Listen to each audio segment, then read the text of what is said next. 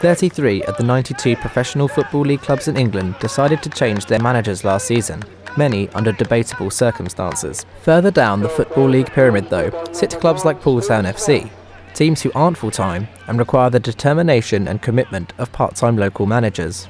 Tom Killick's side play their trade in the Wessex Premier Division, and although they don't have to compete with television coverage and triple-figure annual salaries, a whole set of different pressures await the non-league manager.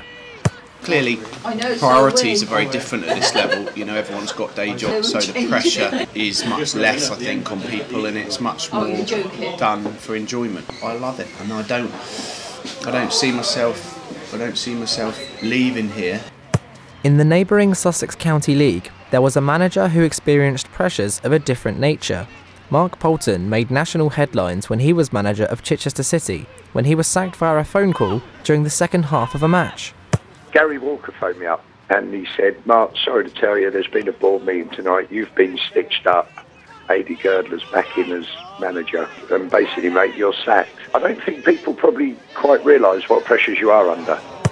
His successor at Chichester, Adie Girdler, says managers are spurred on by their passion for the sport, a trait that runs through the game at all levels.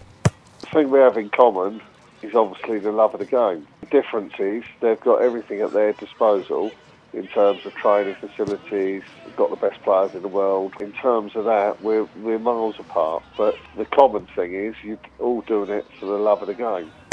These managers are trying to make a living, just as those in the tiers above them, but with far more down-to-earth facilities and less world-class talent available, their jobs are, in many ways, much harder. This is Mark Allaway for News Briefing.